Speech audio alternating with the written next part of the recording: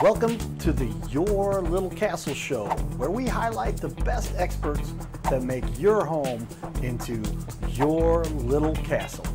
Let's go!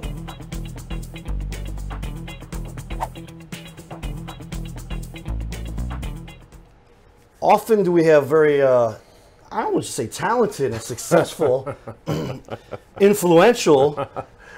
Ladies and gentlemen, get up for my good friend John Parker. He is in studio here with us in the Your Little Castle studio. Welcome to the studio, John. How are you, man? Doing great. Haven't seen you for a few weeks. I'm just looking at your studio. This is great. I mean, if you guys ever get a chance to come on the show or be on the show, you're going to be mesmerized by what's in front of you. I mean, this is a pretty good setup. We did a little upgrade just for you. That little 46-inch monitor makes it easier for all of us to see. Best Buy looks like they ran out of some inventory here, like on one swoop. Right? Looks really nice. We do have a lot of fun here. I remember those days when Randy Gardner and I had a show, and I mean, we had stock in Black & Decker because we had so many orange cords running through the ceiling. Right. It was crazy. We had a good time there. I do recall. That's where I think we first introduced ourselves. We had a great time doing that show. On those shows that they had. Being the Cardinal Cowboy, I'll put the hat on here. Absolutely. This is the brand new hat. Got to put the hat on. This is a gift from one of our sponsors for Cardinal Cowboy. Just celebrated his 40th birthday. That's because I started doing this when I was 10. Right. So it was actually the big 5-0. But I get pretty excited, if you will, about St. Louis with regard to those kinds of issues. I mean, when it comes down to it, we have a city here that we need to make sure has all features that everybody that lives here needs to have a functioning city to make sure everybody benefits. I absolutely agree. Is that part of the problem we run into? Every city has a problem, I think we've run into a problem where our mindset with the city of St. Louis in competition with the Nashvilles and the Kansas Cities and the Indianapolises of the world, we've been passed by. And that's only because we've chosen to allow ourselves to be passed by. I visit those cities. My grandson lives in Nashville, and I'm down there once a month. And the only thing I see down there in downtown Nashville is cranes and things going up, and the economic development of that city is just exploding. And there's no reason in the world why the city of St. Louis can't be on that same page. But I think our mindset for the city has set us back. I think our crime issues, our law enforcement issues have set us back, and we've got to. It's just time to reinvent the city of St. Louis. And like I said, I think I'm the guy to get that done. Well, somebody I know that gets things done. That's for sure. We've talked many times about business, then obviously about sports. I remember walking in, I'm like, I know we're buddies, but you know, and I know that I'm not getting put on this team, and I don't want to be on this team unless I am the best kicker in this situation. And we had some fun with that. Well, we did, and that was part of an economic thing. And it is an economic thing, and I believe that. You know, when people have asked me, how would you run the city? You know, how would you staff things? Yeah, Evolution St. Louis is the company. We are a high-tech manufacturing company. We are, if you've heard of 3D printing, we do 3D knitting. Okay, and what we're doing is bring high-tech manufacturing to the city of St. Louis. We do a lot of fashion items, a lot of fashion apparel, but we also do a lot of technical. We have a technical division where we make products for Tesla. We make products for the military. Some of those things I can't talk about because Homeland Security would be banging on their doors. But we make medical devices. We're bringing high-tech, a form of high-tech manufacturing back to the city of St. Louis, and we believe that we can grow this industry sector right here in the city of St. Louis. There was one point in time where St. Louis was only second to New York in the fashion industry. And all of those jobs began to go away when people figured out that they could do stuff cheaper overseas. But now we're figuring out, and it didn't take a global pandemic to prove our business model, but it sure helped because when people couldn't get things from overseas, our phone was ringing off the hook for us to make them. And those same customers have decided to stay with us now. So it's a great industry. But we have to bring technology into the city of St. Louis. There's no reason why you can't drive around downtown, look at your smartphone, and find a parking space. There's no reason why that can't happen. The technology's there. The technology's there, and it's there in other cities. Why isn't it here? You know.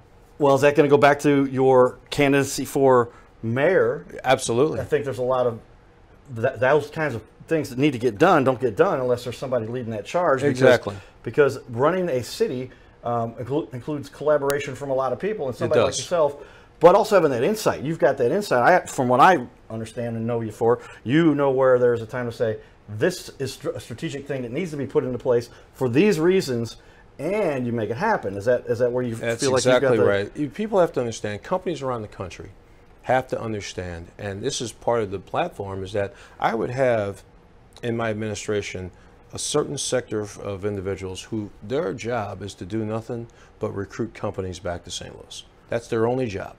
And I want companies that have factories, because if you're bringing factories, now we're creating jobs. We're putting people back to work. That's one. Two, from a technology standpoint, you know, I'm sure that the citizens of the city of St. Louis, they would love to be able to go to one single website and be able to take care of every single one of their services. Why is that not possible in St. Louis when it's possible in every other city in the country?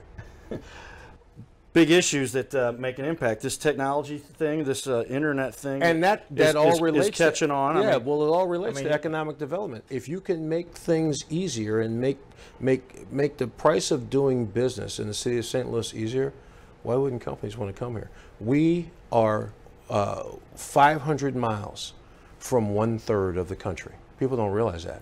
Sitting in St. Louis, you're within 500 miles of 1/3 of the population of the city of St. Louis. Yeah, a lot of people don't realize we are favoring the East Coast a little bit right. with regard to, and I've looked at a map and even mapped out some of these drives. You can be in North Carolina in 7 or 8 hours total, I think, drive time in that ballpark.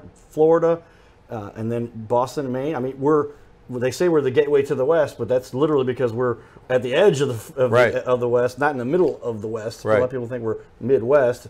Some people refer to it as flyover country, but we've got a lot to fly over here. Well, there's a lot to fly over. And we've got so much that I love talking about the economic impact with regard to my favorite St. Louis Cardinals. And the things that they bring to town. And people know us as a sports town.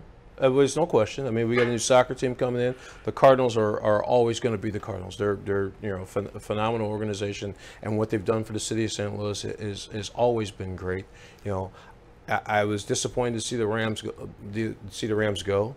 But bringing a new soccer stadium, we've got the Blues, we've got the Cardinals, and I'll tell you one other thing I'd love to bring here.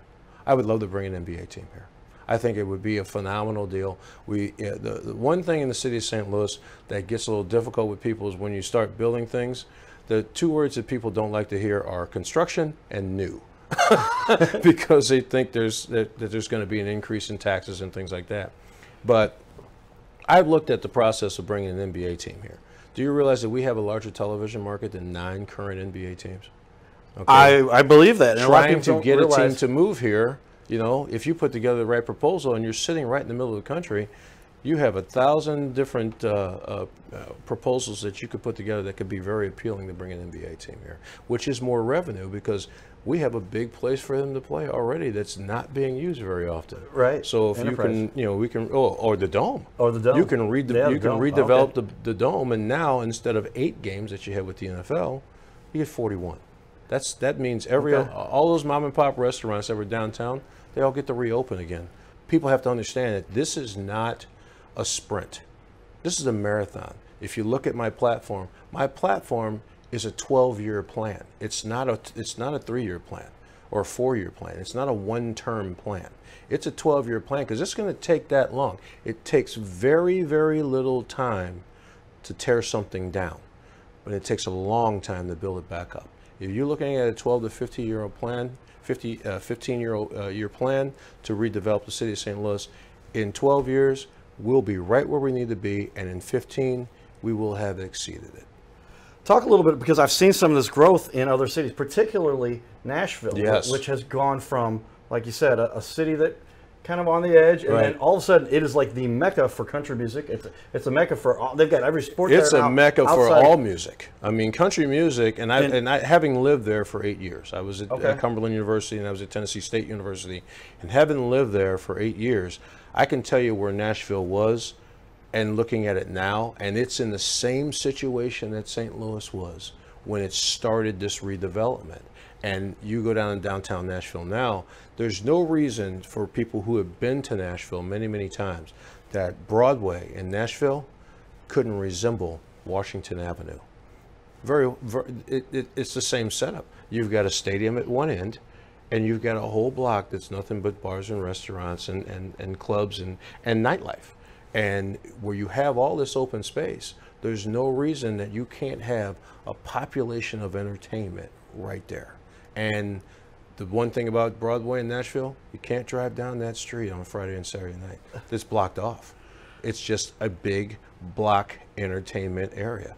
The same way Washington Avenue used to be 15 years ago. Right here in St. Louis. How long did it take to tear it down? Not very long, but it'll take a little while to get it back up and rolling. Well, some great points you make there, and I'd say it's a matter of there's all sides of life that you need to cover there, because you've got the nightlife, you got to have the jobs, obviously, and the economic development kind of stems from all of that. But the first thing has to happen. It has to be safe. And I was going to say, what about being safe? It has to be safe. How do you make sure that you manage something so that we have a city that is known for safety, where a lot of cities, and I won't say anything specific about anybody, but I mean, we have struggled with some of the excitement that everybody deals with. Right. But how do you make sure that St. Louis is known as a safe city, and what are the steps that have to take place to make that happen? Unlike a lot of people who are probably going to be running for this office, I am a proponent of law enforcement. A big proponent of law enforcement, because I want a presence. If you go to these other cities, if you go to downtown Nashville and you go to downtown Indianapolis and you go to Kansas City, in those downtown areas, there is a law enforcement presence, and that is a deterrent just because they're there. So right now we have a shortage of police officers. No, there's no question. Do I have a plan for policing that I would love to sit down with this chief or the next chief or whoever that chief of police is going to be, or that director of public safety is going to be? I want to sit down with them and have this all mapped out so that the first day we step in the office, things get changed. Now, when it comes to policing, I want more, but I also want better policing. Why is it that all police officers aren't wearing body cameras? Okay, and I don't want to hear about this budget thing, because right now we're probably sitting on close to $1 billion, okay, between the buyback plan that the money that we received and the money that we're supposed to be getting back from the Rams. There's money there. We need to infuse more into the law enforcement budget so we can get not only more police officers, but better policing. I want beat cops again. I want guys walking up and down the street, getting to know people, getting to know business owners, and getting to know those communities, because I'm a firm believer that if you take care of the community is going to take care of you. So that's my plan on policing. Well, it is one of my plans on policing. It all ties together, because absolutely we had assistant U.S. Attorney Rodney Holmes in studio here, if you know Rodney. And we talked about it. The number one most important thing for most people is safety. Absolutely. When you talk about Maslow's, and not to get too techie on people here, and some people were taught this in school. I went to Lutheran South, a lot of people, so we covered everything. But with regard to Maslow's hierarchy of needs, the most elementary is safety. Food and safety. Right. If you don't have those two combined into the most basic, you have to have that first. And if you don't have that, then you've got people that are very upset and they're causing havoc because they need to survive, right? It's a survival thing. And it's just kind of basic. So I don't understand the strategies. And it's a matter of, I don't want to get into the political side of it too much at all, but it's just, that's an elementary piece that we have to have. Once you've got that, now economic development comes around. Well, if businesses want to be part of what people have to you've understand that 80% of crime, 80% of crime is based on desperation. It's not based on just 80% of the people who commit crime they're not horribly bad people. Right. It's just desperation. And it's human nature. If you don't have what you need to have to take care of you and yours, you're going to do whatever you have to get what you need to take care of you and yours. And so that's it. And 80% of crime is simply out of desperation. But if we can change the economic development model of how we do things in the city of St. Louis, starting first with making this place very, very safe. So that when people come to St. Louis, the people who live in St. Louis, they understand, if you break the law, you're going to be punished. Simple as that. If you break the law, you're going to be punished. There's no ifs, ands, buts Well, that about seems it. pretty basic to just the function of. Well, this goes back to my coaching days because I only had 3 rules: do what you're supposed to do, be where you're supposed to be, and be there on time. And if you think about it, when you were a kid, anytime you ever got in trouble, one of those 3 things went sideways. You were doing something you weren't supposed to be doing, you were someplace you weren't supposed to be, or you were late. That was it. Okay, and I think the more laws that you create and the more ordinances that you create, if you got one law, you got 200 loopholes in that law, okay? And if you don't create all of these ordinances and you keep things very simple, if you break the law, you're going to get punished. Simple as that. This is going to be a safe city for everybody, for people to feel safe. And here's the thing. The people who are running around, and I've noticed this, and I think you've noticed this, most of the people who are running around screaming, defund the police, take the money away, get more counselors on that, the people who are screaming that are the least vulnerable people on the planet, okay? Right. Because I was born in North St. Louis, all right? I know a lot of people who live in North St. Louis, and I can tell you not a single person I know in North St. Louis is telling me they want less policing, okay? Right. They want more. They want a police presence so that they can feel safe. And that's the only way we're ever going to feel safe in the city, is if we increase law enforcement in the city. And along those lines, because it's not just a matter of punishment per se for the sake of punishment. Oh, sure. It's a matter of rehabilitation, I think, and Exactly. providing resources. And that's part of, tell us, what kind of a perspective do you have towards that? I've got some ideas.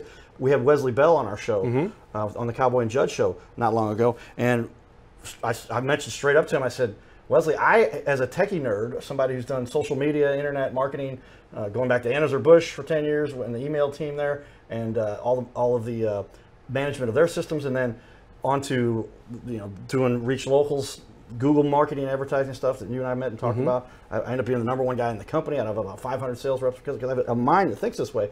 And I got into where to understand this technology and to actually be able to help businesses with it is not so complicated. It doesn't require a 4-year degree.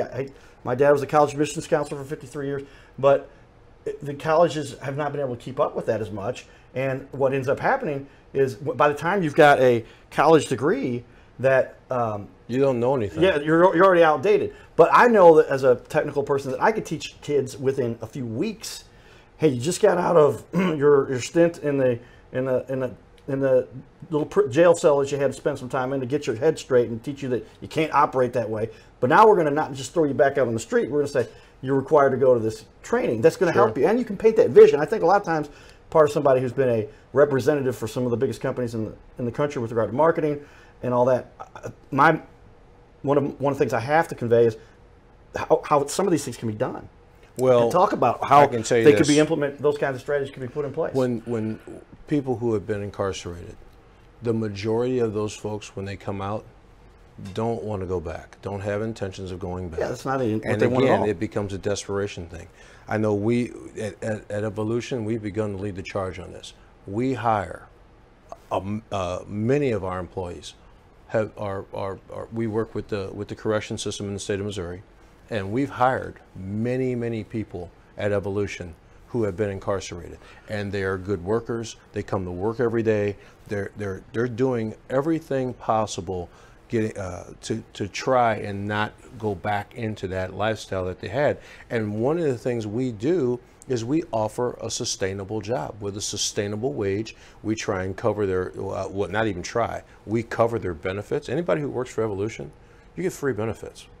I mean, we pay your medical, we pay your dental, we pay your vision. And as long as you're a full-time employee, and our jobs are $17, $18, $20 an hour.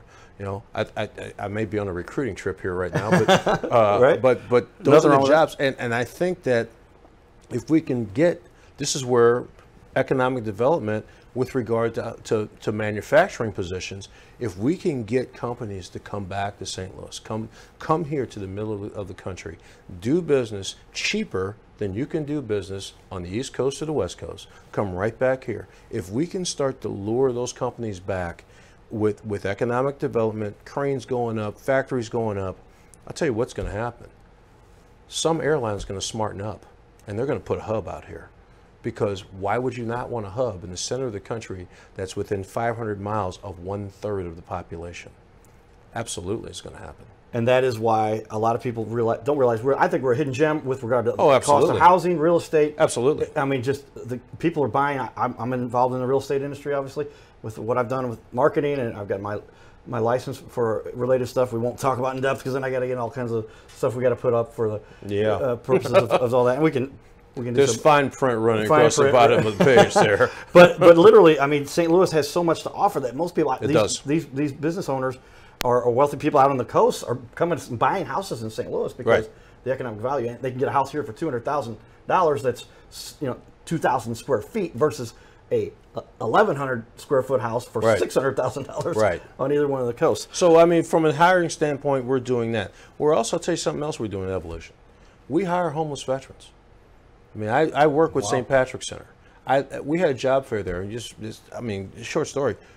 I'm walking into the job fair. I stepped over a guy who was sleeping on the street right outside the door. 5 minutes later, he's standing in front of me. He hands me a 17-page resume. This guy knows every computer program on the planet.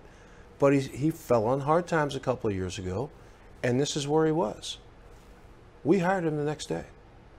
He got a place to live. He's making a great wage. He's getting free benefits. These are the type of people, and I talked to 6 people that day. I hired 5 of them. So, I mean, we're doing everything we possibly can to not only help with the job situation in the workforce in the city of St. Louis, but to bring back high-tech manufacturing, which is, again, part of the economic development plan of not only Evolution, but me as a candidate for mayor. I want to bring this and reinvent the city of St. Louis again and make it, one, safe, make it an economic development hub, and that's built around technology and a technical workforce that makes this very attractive for people to come right here. And there's no reason that we can't be in front of the Nashvilles and the Kansas Cities and the Indianapolises and the Columbus, Ohios of the world. Well, it seems like we're on the right path. Behind us on the wall, again, everybody, you can see there is Evolution. StL.com. Beautiful website. We've talked quite a bit about it there. I wanted to give everybody the opportunity to see what we're talking about there. But this is an amazing company with regard to the technology side. I'm a techie nerd, and I know they have fabric out there that can be part of your DNA, if you will, to help you, not because integrate it into your body system. But I know you're gonna. Brooke Dublin's gonna get mad, but we make the furniture coverings for Ashley, Brooke. Sorry, man. I mean, we can make it for you too, but yeah, we make the furniture coverings for Ashley. Good point. We have one of our biggest sponsors is Carol House. You love. Hey, Brooke, let's talk about Brooke. I like nice things, man. I do, believe me. But we make the furniture coverings for Ashley. He's a great guy. He's a great guy. He'll appreciate that. But literally, I mean, the technology that you guys are putting in place here is absolutely amazing. I didn't realize this is the latest venture you've been on for a while now. The company has been in St. Louis now for about 3 years. It's a brand new company. They were in New York City, and they were actually on their way to Detroit with the company. They were moving out of New York, and at the last minute, everybody said, "Don't sign a thing." And I was still with the city at that point in time, and we moved them here, moved into Grand Center. They were. It's so expensive to do business in New York City. We got here. They got a building. They're leasing a building. I got a 30-year lease on a building for $5 a square foot, which is like free compared to New York. Okay. Right. This company, it's a 32,000 square foot building right now. They've also leased a brand new facility on the North Riverfront that's 150, 160,000 square feet. We've got 32 of these latest machines that are basically 3D knitting machines, and we'll have 50 by the end of the summer. In the new building, there'll be 200 more, and that'll be an entire technical division of Evolution. We'll still have the apparel business of sweaters and shoe uppers and things like that, but our military, our high-tech stuff, our medical braces, our parts for Tesla, our parts for GM, things like that, will all come out of the factory down on the riverfront. And which is another opportunity zone, which means if you invest in real estate on that area, in an opportunity zone, you hold on to that stuff for 10 years, you never pay taxes on it. It's great. All right, so St. Louis is a This is a great city to do business in. But we have to make it safe. If it's safe, then it becomes attractive. It becomes way more attractive as long as the safety issue is taken care of. That's for sure. And we have to address the safety issue first. The coach, John Parker, thecoachjohnparker.com, and literally, I mean, you've got a history of coaching there that is really to be rivaled by few. I mean, Andy Reid doesn't have much on you, I don't think, with regard, other than a Super Bowl championship. Andy's been around for a while now, and in fact, I remember when Andy was the offensive line coach at Mizzou. At Mizzou, a lot of people don't realize that. Many years ago, under Coach Bob StL, he was the offensive line coach. Andy and I have been friends a long, long time. A very long time. Well, longer than probably he and I want to talk about how long. So, yeah. Well, in that background, we're aging ourselves. As a football coach, a keynote speaker, I mean, a lot that you've done there. There is just so much that John Parker brings to the plate here to help our community. And I know there's an exciting event coming up in about 30 days. I don't know if you're allowed to talk about that. If I don't, it may not come up. I'm going to be celebrating my nuptials in 30 days to an extraordinary woman. Nancy's just, she's been a godsend. So I'm pretty happy about that. Although American Express is probably going to have a hitman looking for me when it's all over. But it's the wedding is in 30 days. 30 days from today, actually, yes. Well, I want to give you a shout out with regard to that, because I know that it's a big moment in people's life. And I won't be at the actual wedding. You'll come into the Ritz. I'll be at the Ritz for the reception. I just said the Ritz. That means about what, a million people are going to show up to the Ritz? Right. Yeah. Everybody, be careful for that party. There's a reception at the Ritz at 5 o'clock on June 11th, and let's see. Charge all your drinks to Brooke Dubman. All right. Brooke has got a card on file. Just walk to the bar and say all drinks are on Brooke Dubman. Brooke, I'll make sure. I know that he's a big supporter too, so he would probably be all right with us having a little fun there, and he can contribute to that. Brooke, I'm not trying to throw it, but I mean, we know you. We love Brooke. He's a successful guy. He's a great guy. And done a lot to help St. Louis, and a big influence. So again, here it is, everybody.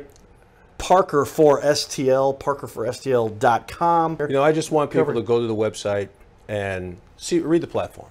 If you'd like to contribute, that's great, but I don't ever ask anybody to contribute without knowing the person, without knowing the platform. If you like the platform, we accept your contributions, and that would be wonderful. Also, we have a pact. If anybody wants to contribute to the PAC, and the PAC goes out to everybody, but the PAC is called the Promise for St. Louis. So if you can go to Promise for StL. Also, you can contribute to the PAC. So if you'd like to do that, that money gets dispersed out to a lot of different candidates. Okay. So well, that's great. But we appreciate it. Awesome, everybody. Thanks for tuning in again for another episode of the Your Little Castle Show, where we're going to highlight leaders in the community and those people that are making an impact. So continue to tune in. Go to yourlittlecastle.com, and we look forward to sharing more of the excitement. What's going on in this city. So again, Carter Rethridge, Cardinal Cowboy, everybody. We'll be back for more. Stay tuned. This is the Your Little Castle Show, and we love highlighting our leaders. So let us know anybody you know that deserves to be highlighted, and we will talk more about it. Thanks, everybody. Stay tuned for more. Giddy up.